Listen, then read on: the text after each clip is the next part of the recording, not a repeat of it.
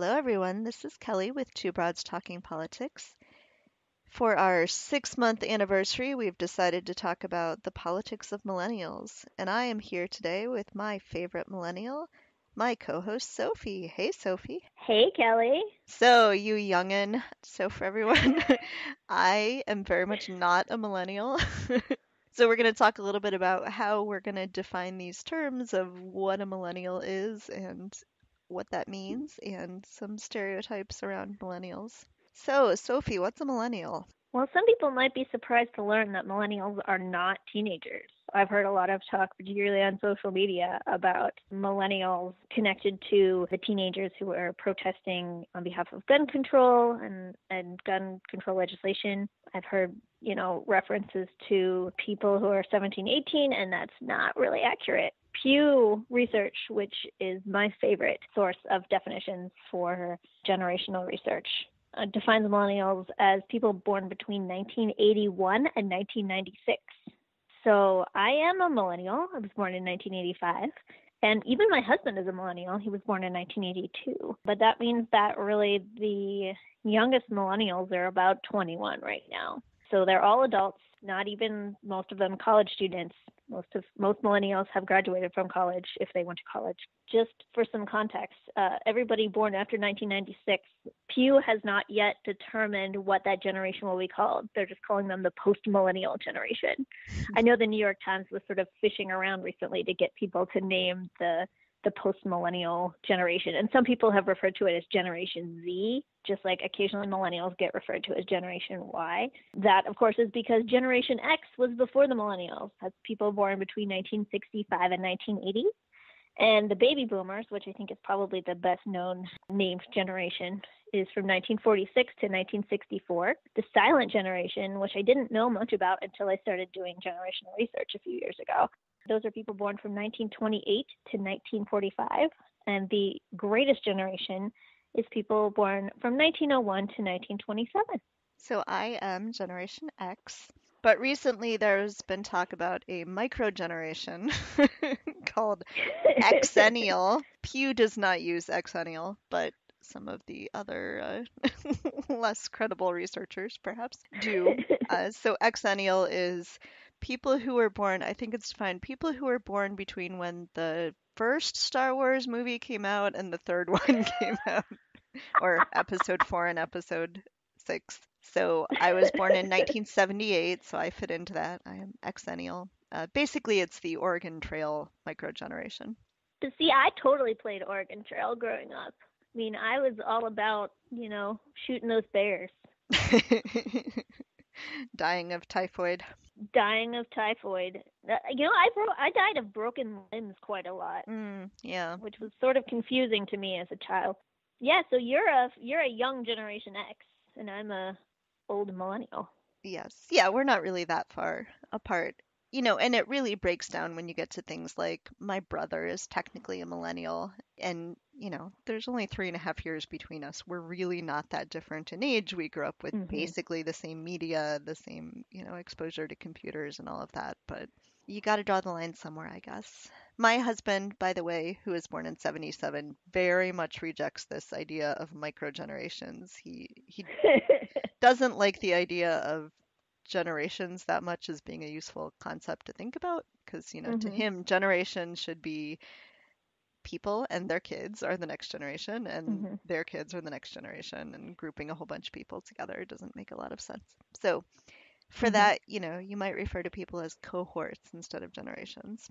It gets tricky, though, because if you're like my family and you have children very late in life as a rule, and I'm talking about like back to my great-grandparents, then you don't line up with a lot of other people's sort of generation. My husband's grandparents are all in a different generation than my grandparents are. All my grandparents were greatest generation, and all of my husband's grandparents were silent generation. You get off a little bit by 1 or 2 if you're like my family, and you tend to have children after 30 or after 35. Well, and, I'm a young Gen X, and my kids are 6 and 3. They're definitely not millennials. They're definitely not the generation after me. And who knows when the cutoff will be, for whatever this next generation is. They might even be Hmm. into the next one. So I guess I was an old parent. So, Sophie, is it true that all millennials eat avocado toast every single day? Absolutely 100% true. We all eat, in fact, you get assigned, everybody who's a millennial gets assigned an avocado every day. One just shows up at your house for you to make. It's funny because that stereotype is something that a lot of millennials know about and think is funny and work into ordinary conversation, at least in my experience. I've overheard like two different conversations jokingly referring to avocado toast as the reason, they can't have nice things at my place of employment in like the last week. And my place of employment is very heavily millennial because it's in the tech sector. So actually millennials are less likely to own their own home, which is sort of part of the avocado toast stereotype. The cliche of the avocado toast came from a fairly recent article, I think maybe a year ago, where a writer opined that I think it was in some sort of business magazine or personal finance magazine had opined that millennials could afford to own their own homes if they weren't wasting their money on things like avocado toast.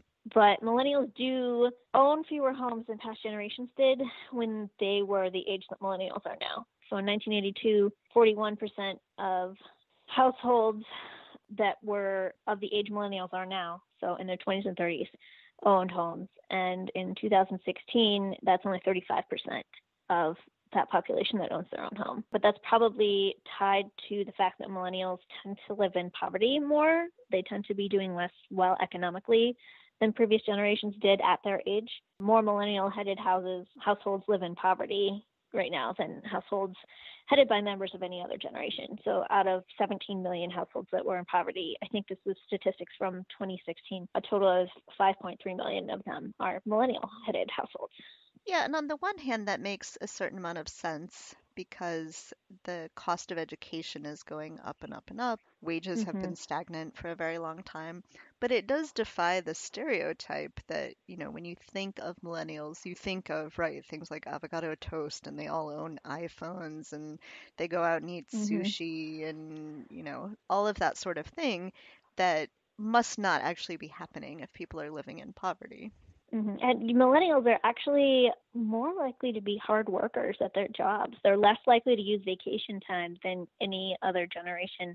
And they're more likely to agree with what this particular study in the Harvard Business Review called work martyr statements, such as, I want to show complete dedication to my company and job, and I feel guilty for using my paid time off.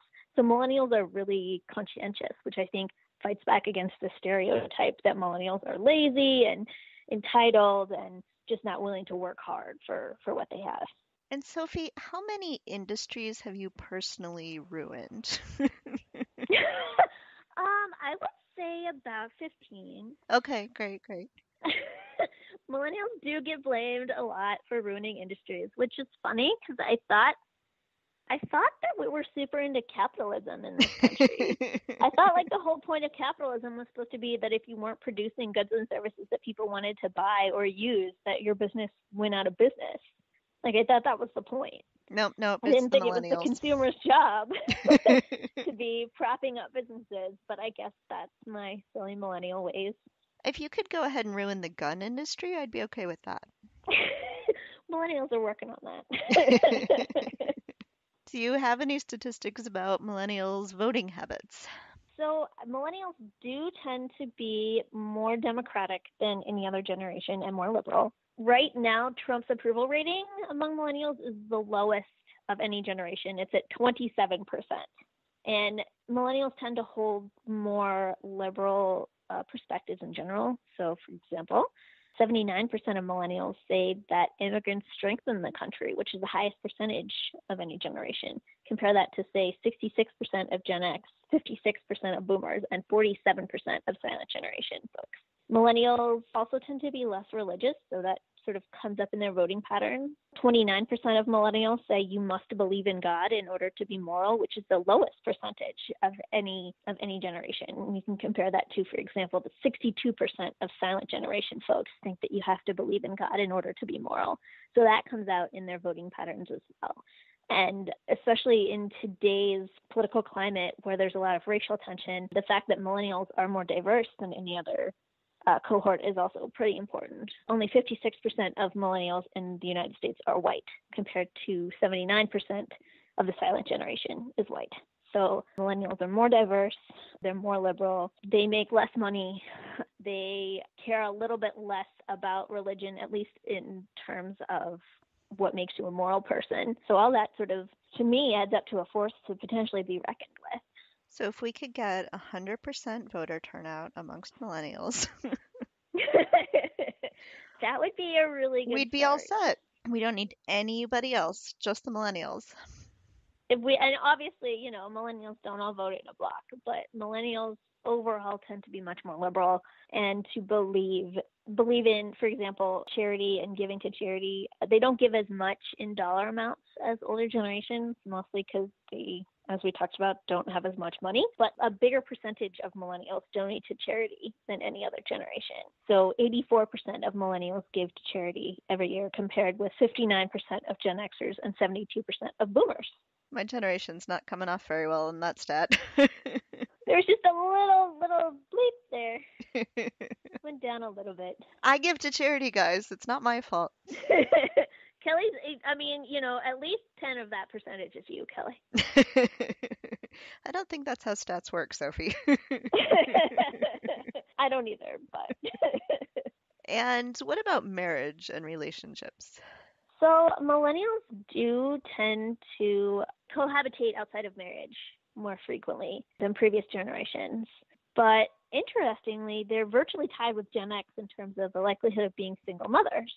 So millennials are more likely to cohabitate outside of marriage or before marriage, but not more likely to have children outside of marriage than Generation X. Yeah, but that's continuing a trend that's been happening over basically since the 1880s, the decline in marriage percentages.